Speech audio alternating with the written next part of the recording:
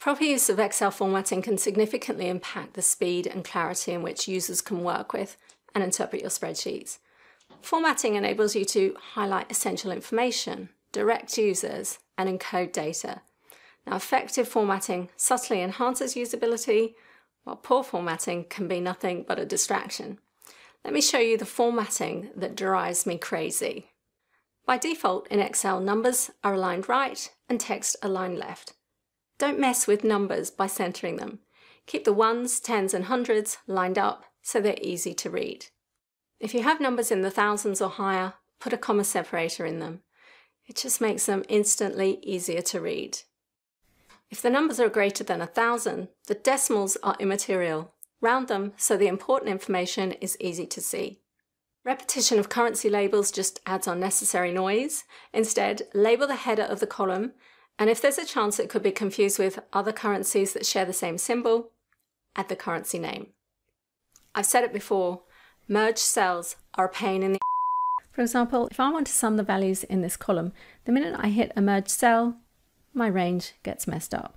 Now I know I can hold control and select non-contiguous ranges, but that's just more work than I need to do. And if I make a mistake, it's a pain.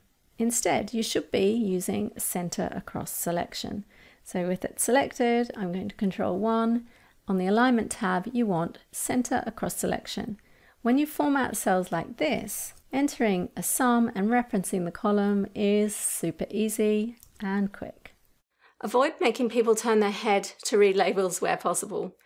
These tables are more time-consuming to interpret because the region labels are off to one side and require more effort to read than these labels.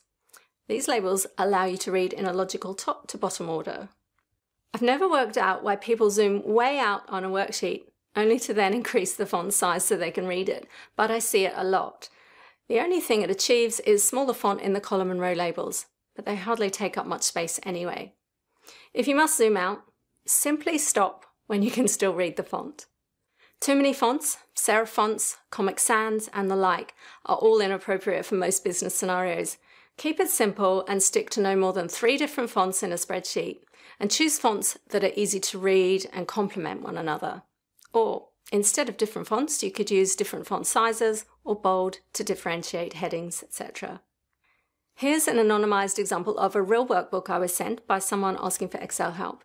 The colored headings are way too much, plus the pink and red fill colors make the font very difficult to read. Color is a great tool to categorize data and communicate information, but you can do it with subtle colors too. Or consider whether you need every column colored, because when everything is colored, nothing stands out. By default, Excel has grid lines turned on, so there's no need to add cell borders to a table. These extra borders unnecessarily bloat your file and create a busy workspace. If you want to hide the grid lines for the header area, simply select the cells and give them a white fill color. That way, we don't need these grid lines here. This will result in a much smaller file, and you won't have the hassle of grid lines disappearing if you cut and paste a cell.